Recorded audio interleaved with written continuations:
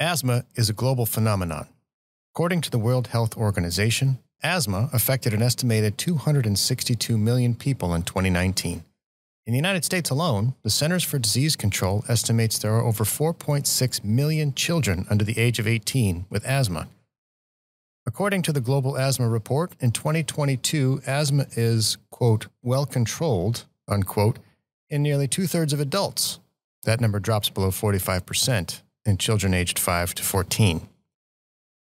While it is the most common chronic disease among children, inhaled medication can control asthma symptoms and allow people with asthma to lead a normal, active life.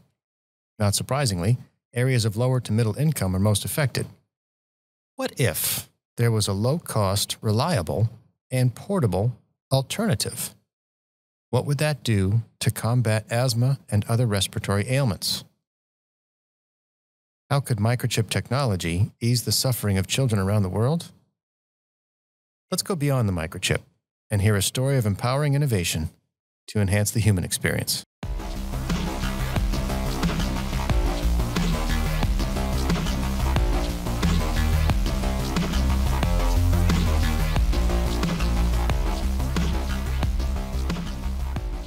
Our guest today is Zhang Feng, Principal Applications Engineer at Microchip Technology, working out of the Medical Products Group. He joins us today from our global headquarters in Chandler, Arizona. Welcome, Zhang. Thank you for joining us on Beyond the Microchip. Thank you, Maya. In the intro, we briefly talked about asthma and other respiratory ailments affecting children around the world and what the benefit of a reliable, portable solution would do to combat such ailments. You have a bit of a personal story related to this. Tell us about it. Thank you, Maya, for giving me this opportunity to share my personal experience on this topic. Something that is very special to me and I can truly relate to. My son had asthma problem when he just turned 5 years old. Every time he caught a cold, it would most likely trigger his asthma. You could hear his cough went deeper and deeper into his airway quickly, and eventually wheezing sound coming out from his lung. He often had shortness of breath and persistent cough, especially at night. And sometimes he couldn't even sleep. He couldn't sleep. We all couldn't sleep. Very stressful to the family. At the time when my son had started showing these symptoms, pediatrician usually prescribed a medicine called albuterol sulfate to prevent and treat wheezing and coughing. Albuterol is a quick relief drug to relax muscles in users' airways and encourage airflow to and from users' lungs. It is available in two forms. One is albuterol inhalation solution that comes in plastic vials package, and it is delivered into users' airway by a nebulizer. And it's a liquid form, right? Yes. Yeah. The other type is called albuterol inhalation aerosol that comes in metal canister and is delivered into users' airway by meter-dosed aerosol inhaler. Since my son was very young at the time, so pediatricians gave us the albuterol solution with a pneumatic jet nebulizer to use at home for delivering albuterol to his airway. And another kind of medicine that my son had used before to control his asthma over the long term was called Fluent, which was delivered into users' airway by meter-dose aerosol inhaler. In the worst case, when my son got severe asthma attack, doctor had to prescribe oral steroids to him to take for a few days. And that made me very nervous because I heard some side effects for long-term steroid therapy. So a lot of discomfort to my son when taking medication. And I've just mentioned two types of drug delivery device, nebulizer and a meter-dose aerosol inhaler. Both devices send medication into your lungs. You may have seen how a meter dose inhaler works before. We're talking about the thing that's handheld, right? Yeah, Yes. that's right. It's I got one here with me. It's a pocket-sized L-shaped device. First, you insert the drug canister into the inhaler housing, and there's a meter on the housing showing how many doses left available to you. You shake it, get close to your mouth, then you press on top of the drug canister. It delivers short bursts of puff into your mouth. Yep. Like that. As you can see, use an inhaler. First, you need to be strong enough to push down the canister. And then you have to time it correctly in order to take the full dose in. Right? Therefore, inhalers may be hard for very young children to use. Simple and portable, but not necessarily effective. Yeah, exactly. A nebulizer is often easier for young children to use because all they have to do is breathe normally. Medical nebulizers are drug delivery devices that break up medications into small aerosol droplets and deliver them directly to users' airway through normal breathing. There are several types of nebulizer on the market. Pneumatic jet nebulizer that my son used before is very common. A jet nebulizer comes with an air pump unit and a special designed long tube with mask. It works based on change in air pressure. The liquid medication along with the compressed air pass through a very narrow tube and enter a wide area. So you've brought one along here. Yeah. So we're looking at a gray, about a football-sized device, and it's got some wires coming out of it. It's got a big, long tube, and that's what you're holding right now is the tube? Yes. This is this exact unit that my son used before. The increase in the volume of compressed air leads to reduction of its pressure and atomizes the liquid into small aerosol droplets, which patient can directly breathe in. So the jet nebulizer is basically an air compressor in a sense. From my user experience, it has several disadvantages. Due to the nature of its working mechanism, the jet nebulizer produces quite a bit of drug residue. If you didn't clean the tube after each use, it would produce even more drug waste in next use. Additionally, the machine has to be plugged into the wall outlet, and it's loud, heavy, and you couldn't walk around with it during treatment. Yeah, it looks kind of clunky for a 5-year-old to hold. Yes. Take albuterol as an example. My son had to use the jet nebulizer 3 or 4 times a day and approximately 30 minutes for each treatment. Sometimes he needed to do it right before or even during sleep. I think many parents may have very similar experience as I do. My kid didn't like it at all. Seeing his suffering asthma really made me feel helpless as a father. So I began to research asthma, nebulizers, and relevant topics. Soon I came across a project that one of our field applications engineer, Bill Hawkins, had worked on before. It's called vibrating mesh nebulizer. Okay, mesh versus jet. After I studied the technology, I realized that that's an excellent alternative drug delivery device that my kid would love to use it for his albuterol treatment, rather than using a bulky and loud jet nebulizer. So Bill and I got together and we decided to develop a complete vibrating mesh nebulizer reference design and demo board. So you may want to know what vibrating mesh nebulizer is and how it works. Well, I'm presuming it's not the air compressor solution that generates a lot of waste. Oh no, it's completely different. It's a significant innovation made in the nebulizer design by utilizing the vibrating mesh technology. A vibrating mesh nebulizer is a portable electronic device. The system is comprised of a liquid reservoir, a piezoelectric mesh disc, and the piezoelectric driver board.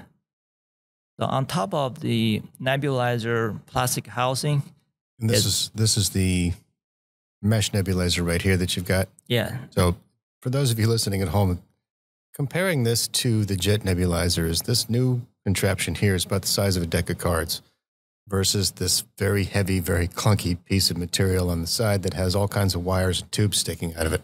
This looks like it could fit in your pocket. Yes, you could definitely put it in your pocket. So on top of the nebulizer housing is a removable liquid reservoir with a piezo mesh disc mounted on one side of it. The piezo mesh disc is a stainless steel plate containing thousands of precision-formed laser-drilled holes and surrounded by a piezoelectric material.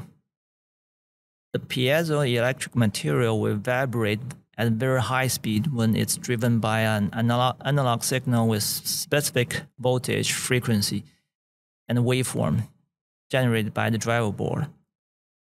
As a result of rapid vibration, the solution is drawn through the holes to produce a fine particle, low-velocity aerosol that can be directly inhaled into the lung. So the vibration creates the aerosol instead of air pressure. Exactly. Yeah. To generate such signals to drive a vibrating mesh disc, we used Microchip's CIP technology in an 8-bit microcontroller with just a few discrete components to build a single MCU-based battery-powered, pocket-sized nebulizer driver board. CIP is a core independent peripheral? Yes. Our CIP technology was it's a perfect match for this application. A single 8-bit microcontroller got everything needed to run a vibrating mesh nebulizer. As a result, our vibrating mesh nebulizer demo was innovative, small, reliable, low power, low cost, and high efficiency, providing an attractive alternative solution for aerosol drug delivery. So I see that the jet nebulizer has that long tube with that mouthpiece at the end. You actually physically have to put the mouthpiece into your mouth? It comes with mask attachment or mouthpiece. Okay. But that's physically touching your son's face. Yeah. Versus you have to wear it. The mesh nebulizer, which doesn't require that physical touch? Some of them has a mask attachment, so you can. There's no leaking. So everything you can. And then this is battery powered, right? It's battery powered. So that increases the portability. Yes. I imagine you can take that places where you're tethered to the wall with the jet nebulizer.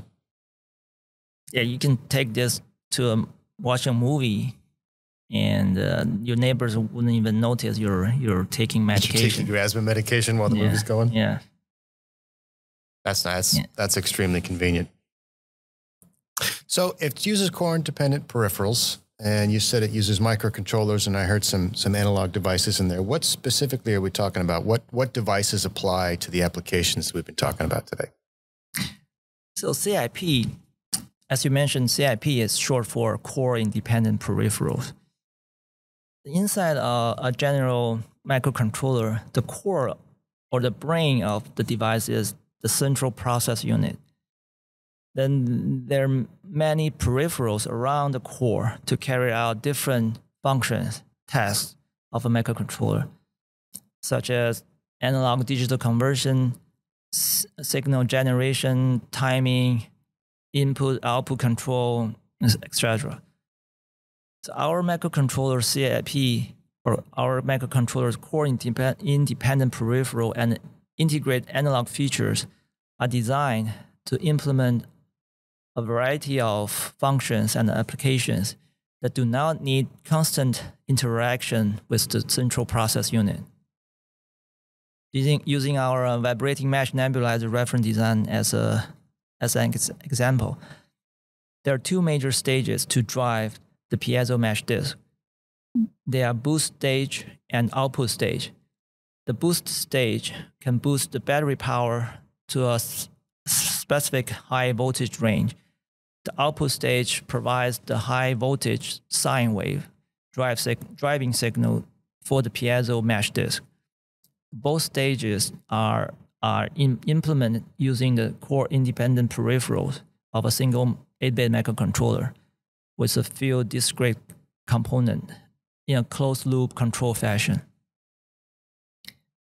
The boost stage uses several CIPs, including two pulse wave modulators, or PWM, an internal operation amplifier, a comparator, an 8-bit digital to analog converter, and a digital to analog, and a configurable logic cell to implement a boost regulator that runs completely independent from the software. The output stage is driven by the numerically controlled oscillator, or NCO. The fine adjustment range of NCO allows the output stage to be tuned to a particular piezo mesh disc attached to the nebulizer. And output current and the voltage are monitored by internal op-amps and ADC. Software configures the peripherals and enables the output, but after that, the boost stage and output stage require no software interaction. Therefore our solution proved to be high efficient, safe, and reliable. So let's turn my nebulizer on, and you can tell the difference between my nebulizer demo and the jet nebulizer demo. Yeah, let's start with the old one first. Okay. Here's the jet nebulizer. Oh boy. And that thing sounds like a machine. And this is my vibrating mesh nebulizer. Can't even hear it. That's the point. So it's just an on and off situation, right? Are there variable speeds, or does it just go power on, power off? For a basic design, it's just power on, power off. So suppose one of our listeners has a use case for this technology. They're hearing your story. They're hearing how you solved this problem with core-independent peripherals. Where would they go to learn more? Where could we send them? They can visit the nebulizer demo landing page at microchip.com/nebulizer to get more information. And we have published an application note, AN2265, that explains our nebulizer reference design in detail. And you may contact your local Microchip representative to request a demo hardware for evaluation. And I think we'll post all of those links in the show notes for anybody that wants to download. And I think you can also go to microchip.com/asthma to find out more about what we talked about today. So you took an existing technology that was heavy, bulky, kind of clunky. It required you to plug it into the wall. You had to have an interface design with the child's head.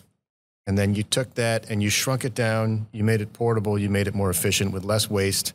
And you can take it with you. So that's a dramatic drop in scale, dramatic increase in efficiency, and a dramatic loss in power. That's a wonderful evolution for how you've taken the existing technology and you've made it better. Do you have any predictions for the future of these types of medical devices? How their technology could enhance the human experience, like what we talked about today? Albuterol is one form of liquid medication, right? Yes. Bottom line is I would love to see this type of home use drug delivery devices becoming more and more effective, portable, user-friendly, and affordable. Not necessarily just for albuterol, and it will be hopefully applied to many other drugs. Maybe not just for asthma, right? Yeah, not just for asthma.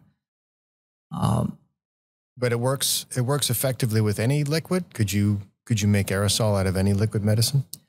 I think the each medicine requires may have different slight requirements. For example, the size of droplet depending on how far you want to drop the medication travels in your airway. You want to just in the mouth area, airway, or you deep into your lung. The size of droplet, the hole of the vibrating mesh disc determine the size of the droplet. Mm-hmm. So the drug manufacturer may have a requirement on a specific drug. The size of droplet necessary. Droplet, yeah. And I also noticed that you've got a plugged-in USB. So this is available in multiple places. In any way that you have USB power, it should be easy to convert it and charge it. Yeah, it's a rechargeable battery. Right, but the best part is you can take it wherever you need it. Yes. You don't have to be in one place. Yes. And, back then my son was watching Thomas and Friends, the cartoon and the book. Uh-huh. Thomas the Tank Engine. Yeah, yeah. I was always thinking someone should make a choo-choo train looking nebulizer based on our reference design. There should be a good market for that. Yeah. Wow, the technology lends itself being as small and easy to access as that.